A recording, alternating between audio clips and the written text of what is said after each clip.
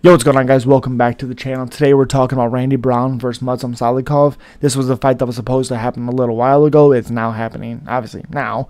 Randy Brown 17-5, 4-1 in his last 5 fights. Lost to Jack Della Maddalena, where he was doing some decent things until Jack opened up and said, I'm done waiting.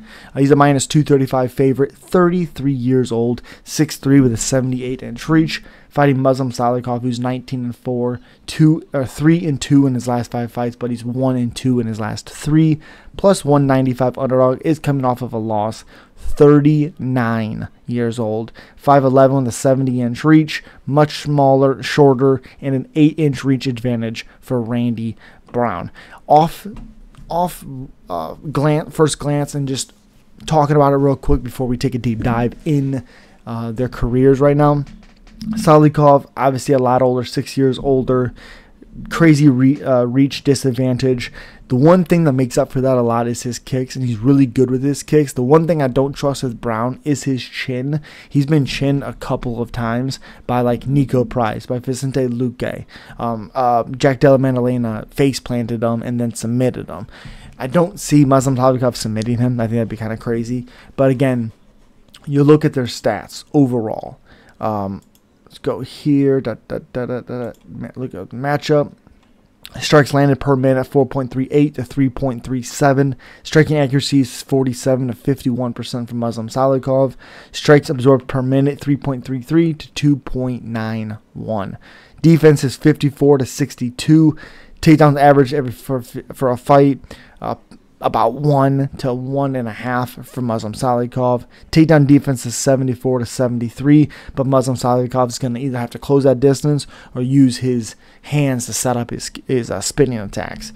Submission attempts about a half a fight for Randy Brown. Now, Randy Brown definitely has fought the better competition, I would say. Let's see. Matchup. Let's do Salikhov. So he lost to Alex Garcia, beat Ricky Haney, Nordine Taleb, Starlipoli, Jesus, what is that? Zaleski dos Santos.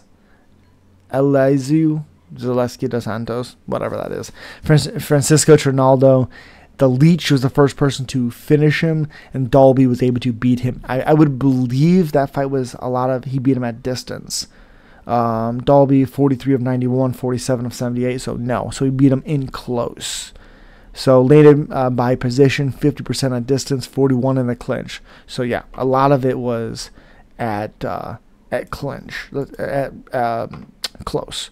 Round 1 was 27 at distance to 45, 17 of 40. And then, yeah, this one, 2 of 5, 2 of 2 from Salikhov for takedowns. Dalby was very accurate with 104 to 158 total strikes. So a lot of output, 47 to 60, 62 to 71, 69 to 68. A split decision, that looks on paper like a really, really close fight. I would have assumed that Nicholas Dalby beat him using that karate stance, using that karate range, keeping him, away. Doesn't necessarily seem like that.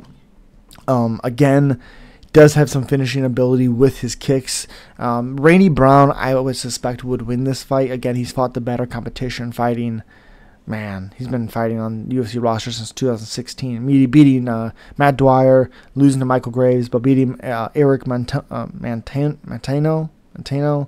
Bilal Muhammad, he lost to Mickey Galifato, Price, Barberina, Alves, Vicente Luque, Alex Oliveira, Jared Gooden, Chaos Williams, Trinaldo, Jack Della, and then most recently beat Wellington Turman in a kind of disputed decision, but like the Jack Della, he got caught, got finished. Vicente Luque got finished. Nico Price finished. Bilal Muhammad just stuck to him like glue, so okay, sure. And then Michael Graves was able to submit him. So besides the one decision loss to Bilal, everyone's finished him. I have a hard time thinking he's going to be finished by Salikhov. I definitely could see it with his kicks and because he's powerful, but I think that distance is going to be a real issue for Salikhov. He's going to have to use a lot of movement. He's going to have to use his pressure. He's going to have to cut off that octagon.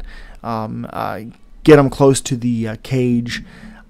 I like Randy Brown to win this one because he's so much longer, and I think he uses that well at times. I'm a little worried about his chin, but I like Randy Brown. And as always, guys, subscribe, like, comment. Let me know who you are picking. And as always, peace.